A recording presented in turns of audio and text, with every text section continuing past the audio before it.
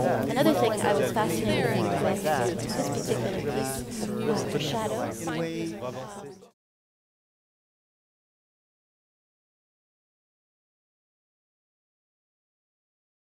I want to first just ask about the world premiere we're seeing this week, Emery LeCrone's new work.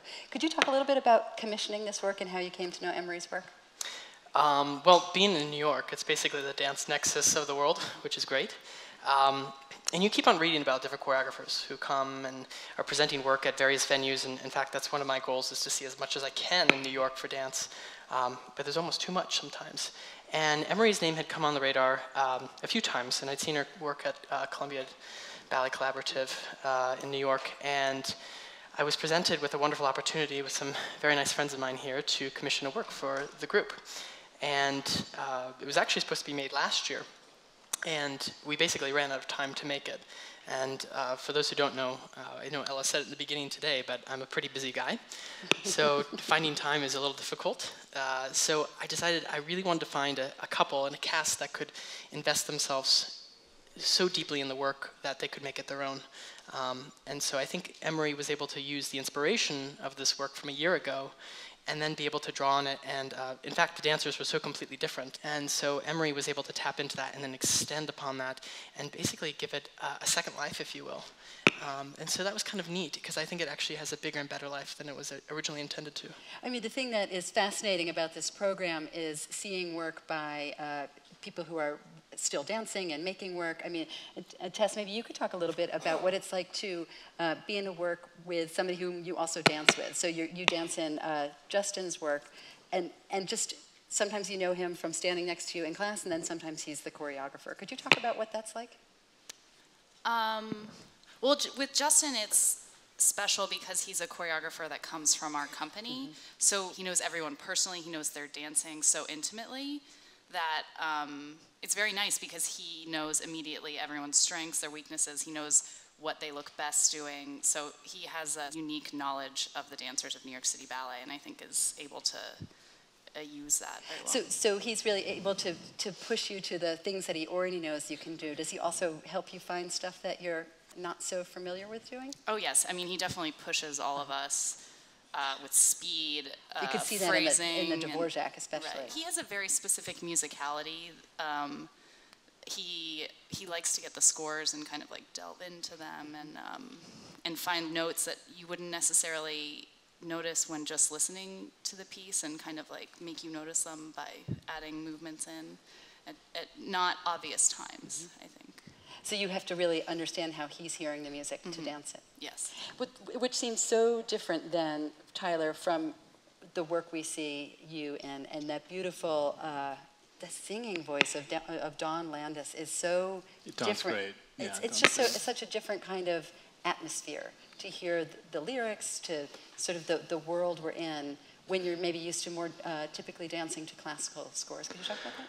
That song actually is quite contrasting to the rest of the work in Two Hearts, even though the entire composition itself sprang from that song. It's a song that Nico Muhly, the composer, grew up with. He was heavily influenced by folk music when he was younger. And he played this song for Benjamin once, and then as Benjamin was like listening and humming over the first melody, and talking about a tree growing, literally talking about, you know, this rose being, you know, grown up. And then Nico just starts to do this sort of Rudy growing thing with his right hand on the piano, which is what the ballet starts with. And then the left hand came in. So the song, I wish you could hear the rest of it, the song springs out of it. So before I ask you more about Fancy Free, we got to talk about Larry Keigwin for a second, and that fabulous Sunshine. Lots of people who have seen Keigwin's work or remember Keigwin at the height of his dancing is that he made really impossible to do dances, and he has kind of done that for you, although you have such mastery over it. Can you talk about what it's like to work with a modern dance choreographer? Well, it's different. I mean, I think all of us have worked in a room here where the choreographer can still show a lot of it, whether it's Justin or Benjamin, and with Larry, and you know, sometimes it's a turnoff because they do it so well, and you sit back and you go, well, I want to do that. And you're really becoming the vessel for that voice of that choreographer. I picked this solo, and there was another solo I was really torn about bringing here, to a Piazzolla tango that I really enjoy performing. And The other one I've danced many, many times, and this one I haven't danced as much. And so I think I approach it very differently because it's not, I don't know the places to breathe where I normally like to. It's not as predictable to perform. And I also think for myself as an artist, I wanted to showcase a slightly different side. I mean, there is a certain level of technique, of course, that's involved, but this is a different artistic side than what I'm normally seen on stage doing. It's also, as an artistic director, it seems like you're making a choice also about what we're hearing, because we're hearing Bill Withers after we've heard Don Landis, and to have this other set of voices is a really nice partner for you in that dance. Is the way I look Absolutely, and that's the inspiration behind, I think, so much of the work that we're doing here. Can you talk about the decision, like Fancy Free? It's a big, familiar work to lots of people, a fabulous masterpiece. You know it from dancing it together. What about bringing it? This is a lot more cumbersome than a solo. Yeah, absolutely. Well, first of all, I want to thank the Pello crew for getting this up and running and off the truck and on stage, because this is not easy. This is a heavy set. It takes a tractor trailer to bring it from point A to point. It's a big toy. This is also Daniel's baby. Like, if a part of it was falling, he would dive under it to break the fall, for sure. As you should. It's beautiful. I mean, because you've now had this built for for my group, and I knew I wanted to bring it on the road. And what's a challenge when we talk about this a little bit further, there was something about the history of dance here at the Pillow. And when I was originally talking with Ella about designing a program, I mean, it's hard. One program can't sum it all up, and to really take. In the first half of the program, none of the pieces are older than 15 years old, which is really interesting to kind of catalog through. And then completely flipping that on the other side, with Fancy Free being made in 1944, I think it really is a wonderful way to showcase not only the versatility of the dancers, but I'm also a big fan of getting more than one or two dancers on stage. So besides the dancing, which Tyler, you've talked about a little bit, it's also the sense of really particular character, and that you have a story to tell, which is very different from kind of an evocative sense of something. Here you really have to communicate who's paying the bar tab, all of those kinds of things. What's the head shift like for you to go from Sunshine into these characters?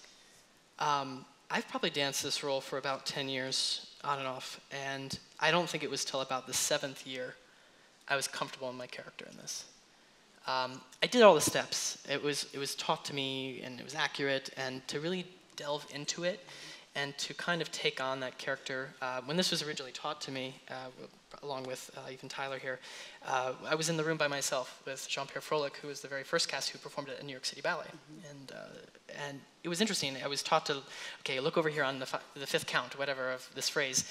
And then he goes, well, what are you looking at? And I was like, well, no one. There's no one else in the room. It's just me. But to create what happened, and then when you add the dancers in, you automatically create the story that's supposed to happen. And it's really, it's actually a very interesting thing. It's a compliment to you all as an audience, but it's also a compliment to the Pello, is the venue allows you to be so much more accessible to the piece. So it's very interesting. We're laughing as we get on stage and, going, oh, they got that joke today, or they read that, or that came across. I mean, to see Robbie's eyebrows at State Theater from the back of the house is impossible. I mean, but to see it up close here, it's very natural. And so I think this venue serves the piece quite well. It's a little tight spatially for us, but we're pros. Well, I have to say, I was talking to Norton Owen, who's the director of preservation. You probably have had a chance maybe to look at the film from 1949, the last time this piece was done here. And I think the stage was 12 feet shorter, so quit your crying. No. I think the set was smaller. Yeah, the set was smaller. The set was smaller. I did my homework on that one. So, love the hat, hate the hat. Part of that characterization has to do with kind of the genius of what Robbins did, and that's in the first 30 seconds, you should know each character. And so, by the way they walk, by the way that they wear their hat, so, I mean, easily, mine comes down like this. So I have a very short fuse as my character, so I'm like this. Tyler wears his like this, and Robbie wears his like this, the suave guy. And all that comes across in the way we walk. So mine is almost looking to pick a fight. This is his first time in New York, and Robbie has been there before. Yeah, and so all these nuances come out. So Tess, can you say something about what it's like to be, instead of a group of 80 at City Ballet, that you're 10 people here, and just sort of what it's like to be a little more streamlined? Tess has also been on like 5 I don't know, a lot of these now, I feel. A lot of, yeah, way more than 5, yeah. Okay. We go way back. I enjoy them because we get to dance more here than we would in a typical evening at New York City Ballet. We get to dance different things. I kind of love it because, you know, rep that I've watched for years and years at City Ballet, kind of just like drooling, like, oh my gosh, I wish I could do that. I get the opportunity, many opportunities, especially with Daniel, to perform things that I wouldn't otherwise get an opportunity to, or as kind of a preparation. You know, I had danced Diamonds Pas de Deux for Daniel Ulbricht a number of times, and then last year I got the opportunity to dance it for New York City Ballet, and it was just that much less daunting because I had a few extra, you know, times under my belt, you know, doing it on stage in smaller venues, but still, I don't know, I think it's very much a blessing. I'm sort of imagining the old, hey, let's put on a show. Like, these are your friends. Talk a little bit about putting the group together and deciding to take this on your summer vacation. Yeah, summer vacation. That's in a couple weeks. No, I feel like the luckiest guy in the world. You know, I have incredible artists who believe in what I'm doing. And to ask them to take that time, which could be vacation or something else, they believe in, you know, bringing art out there. And I always say this to people, you know, when you put together the show, it's not about just, you know, achieving the artistic end, which it is. But I don't just scrutinize the dancers artistically, but as people. You know, these are people who are ambassadors for their art forms, and isn't that the way it's supposed to be passed on?